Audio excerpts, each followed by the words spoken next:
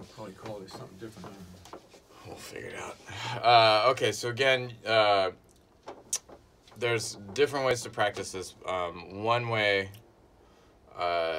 without singing, you can just play the melody. If you just want to play the melody, it sounds nice just as a piece by itself anyway. This has a really nice melody. So if you're gonna...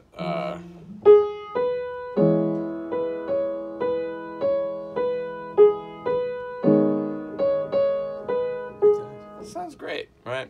Playing a little chord in your left hand, playing the melody in your right hand. Awesome. Now, when we're studying our singing, we're trying to get closer, hone in on the pitches. So you're not singing up there.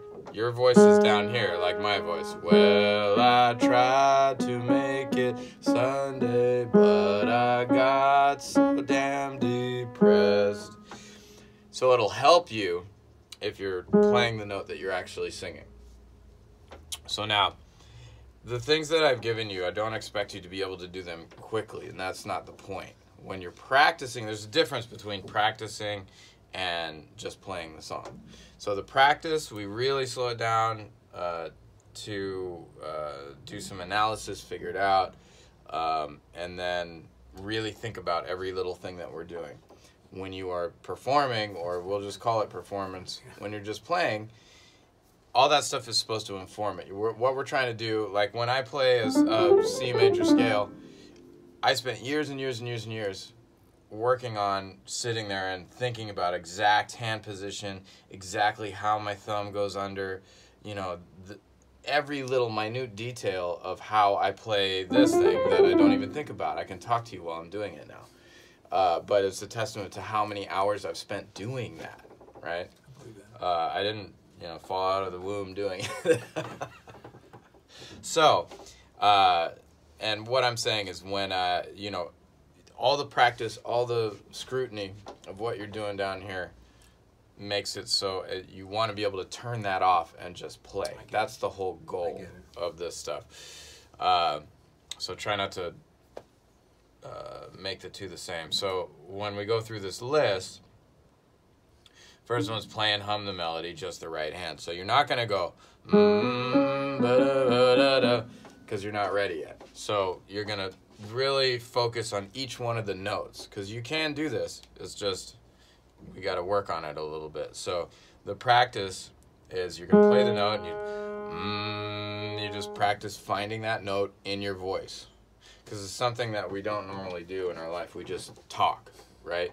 And we don't realize that talking is notes, It's all notes. It's all frequencies. But this is like very specific. We're trying to get our voice to make very specific frequencies. So in order to train to do that, we practice doing it. So you play the note and you go,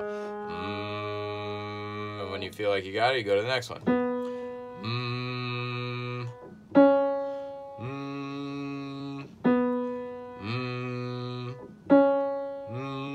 Right? So this song, it's, there's like 7 notes in this song. And what I'm trying to get you to do is your body will remember it eventually. And that so that when you go, when you go to sing it, well, I tried to make it Sunday, it's going to just go to those places because you've spent so much time doing it. I don't know if you ever done martial arts or something like that. Yeah, so when you learn to punch, it's just like a very specific sequence of motions, and you practice that over and over and over again. Pretty soon you don't have to think about it, right? So that's what we're doing. You do it, you can hum it, but then the next step, you can say the words alone. That's pretty simple. I mean, you're used to saying words, so... But just to get all the syllables in and make sure, that's like extra polish. But once you've done that a couple times, you don't have to keep doing that. The main thing is being able to sing the notes. And then once you can sing the notes, add the syllables. And add the syllables slowly. So you're going to just say, well, and you just... Well, because for some reason, I mean, it's part of the sequence. Finding the note with is your vocal cords working, and then you couple that with the shape your mouth makes when you're saying the word, right? So it's two things happening right there. And so if we take that apart, we start with just the note, and then we add the syllable afterwards, it will help. And then also your brain will associate the syllable with the note, so that later you won't have to think about it. So we'll go through. Well, I tried to make it. Notice I'm playing the note first, listening to it, and trying to hit it, right? Trying to hit it, as accurately as possible. And the human voice, it's not gonna sound like a piano. Piano just plays the note and it's steady. Your voice, you're not a computer. No matter, nowadays all voices on the radio are synthesizers anyway, with all the software that people use. So it's not very human anymore. Especially like Nashville country.